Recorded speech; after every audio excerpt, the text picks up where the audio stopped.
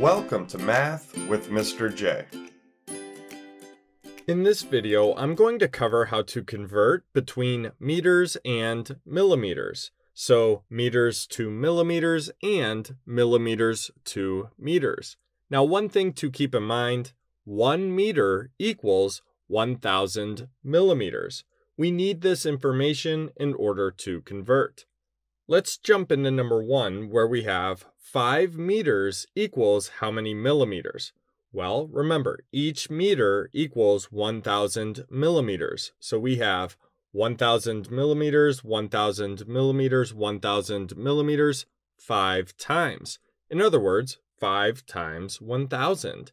And that gives us 5,000. So 5 meters equals 5,000 millimeters. When we go from meters to millimeters, we multiply by 1,000. Let's move on to number 2, where we have 36 and 2/10 or 36.2 meters equals how many millimeters? So meters to millimeters, we multiply by 1,000. Now this number isn't as easy to work with as the number in number 1, that 5 meters. We were able to use mental math for number 1. For number 2, we still need to multiply by 1,000. When we multiply something by 1,000, we can actually make this really simple. All we need to do is move the decimal 3 times to the right.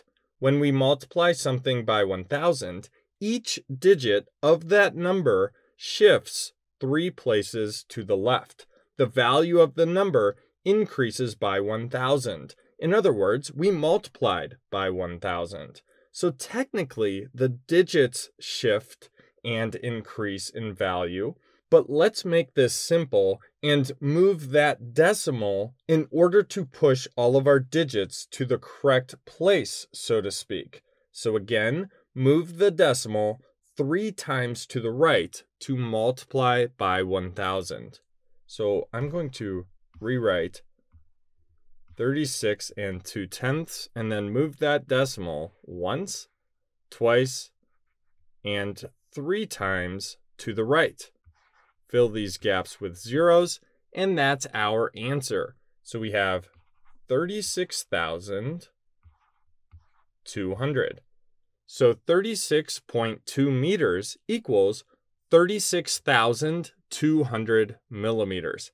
Let's jump back up to number 1 real quick and see if moving the decimal gets the same answer for that one as well. Let's see if we still get 5,000. So let me rewrite 5, and the decimal comes after a whole number, and we'll move it once, twice, and 3 times to the right.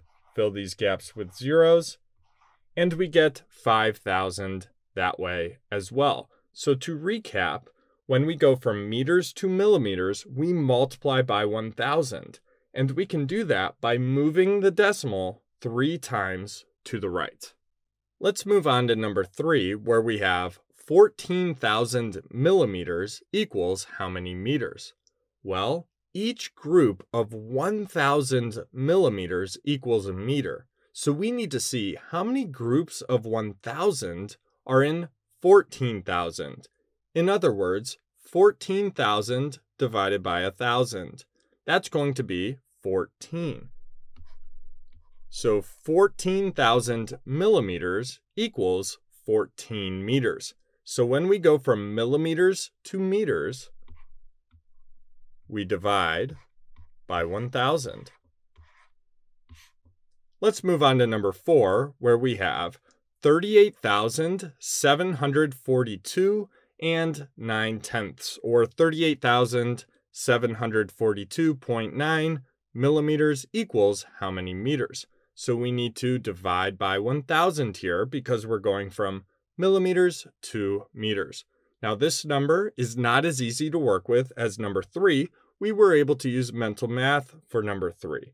So what we can do here, in order to divide by 1,000, we can actually move the decimal 3 times to the left.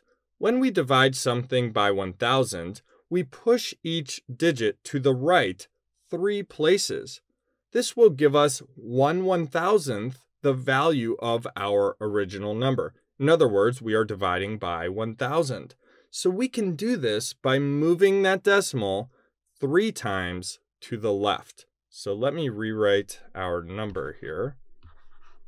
38,742 and 9/10.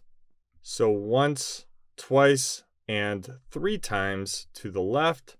The decimal is going to be in between the 8 and the 7. We get 38 and 7,429 10/1000ths. So 38,742.9 millimeters equals 38.7429 meters. So there you have it. There's how you convert between meters and millimeters. When we go from meters to millimeters, we multiply by 1000. And we can do that by moving the decimal 3 times to the right. When we go from millimeters to meters, we divide by 1000. And we can do that by moving the decimal 3 times to the left. I hope that helped. Thanks so much for watching. Until next time, peace.